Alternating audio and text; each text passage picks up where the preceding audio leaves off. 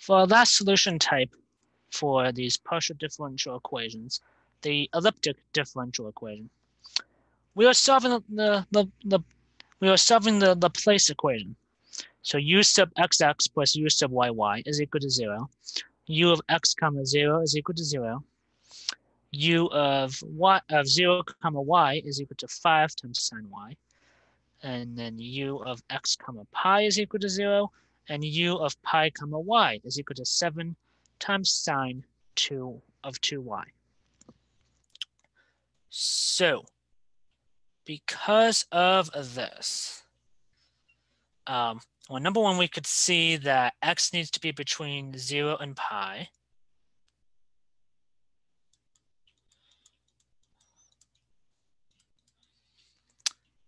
Likewise, y is also between 0 and pi. Right, and we can even draw a little diagram here expressing that. With the axes x and y, we go up to pi over here, and then pi over here. And all of our solutions then are within this poorly drawn box. But that being besides the point, we could first separate our partial differential equation. So we have u of x comma y.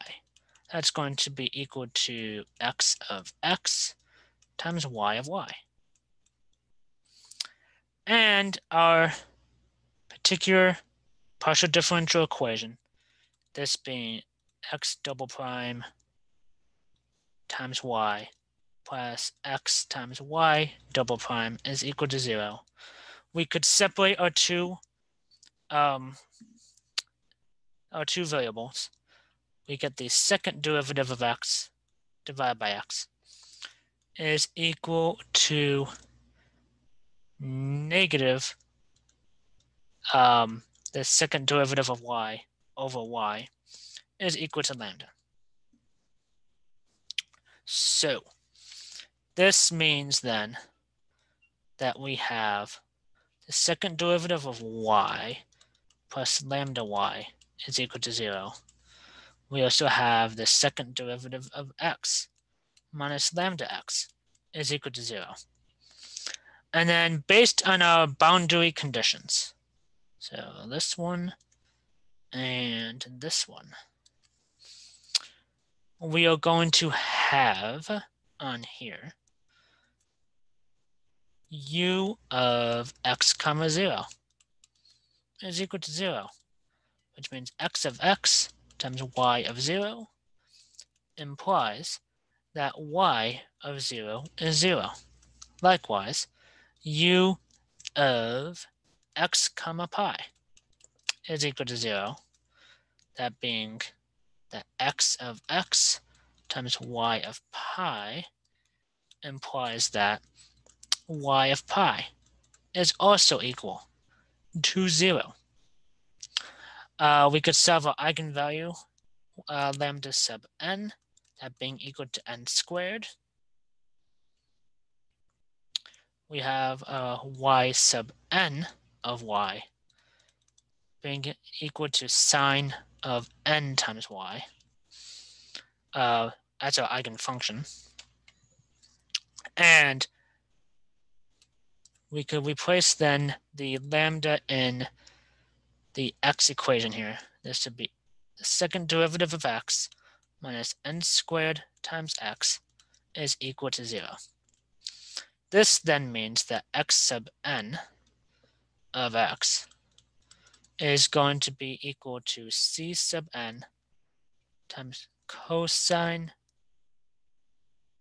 times cosine h of nx plus d sub n times sine h of nx. So cosh and sinh. This then gives our general solution.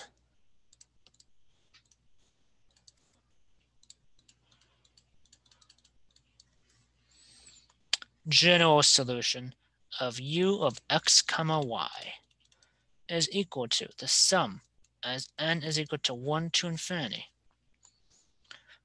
of sine of ny times c sub n times cosh of nx plus d sub n times sinh of nx. Okay, and now we could start utilizing our boundary conditions. That being this one and this one. And let me just give myself a slightly bit more room here to do that. Okay, so u of 0 comma y. This is equal to 5 sine of n, excuse me, u of 0 comma y is equal to 5 times sine of y. And that means that's equal to the sum from n is equal to 1 to infinity of c sub n times sine of ny. This means that c sub 1 is 5, and the other c's, so c sub 2, c sub 3, and so on, are all equal to 0. Likewise, u of pi comma y, this is equal to 7 times sine of 2y. And that's equal to the sum as n is equal to 1 to infinity times sine of ny.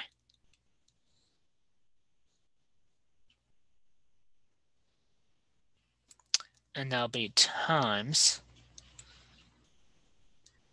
c sub n times cosh of n pi plus d sub n times sinh of n pi.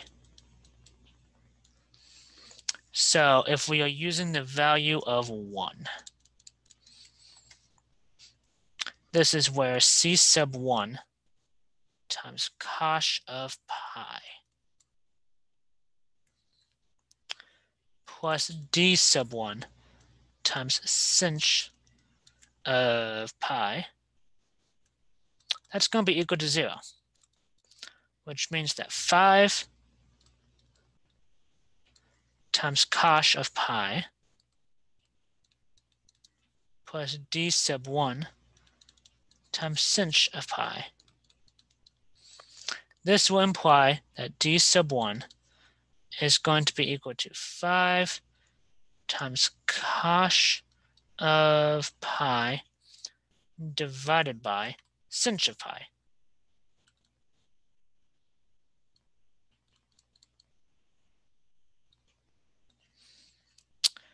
For n is equal to 2.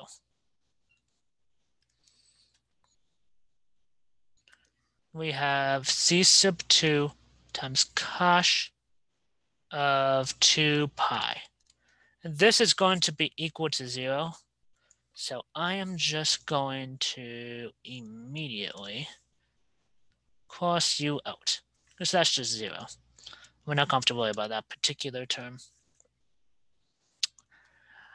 Plus d sub 2 times sinh of 2 pi. That's equal to 7. This implies that d sub 2 is equal to 7 over sinh of 2 pi. And then finally, for values of n that are at least 3,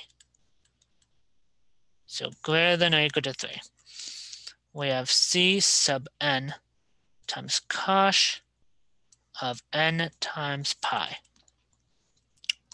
This, again, we could just immediately cross out because it's, again, 0.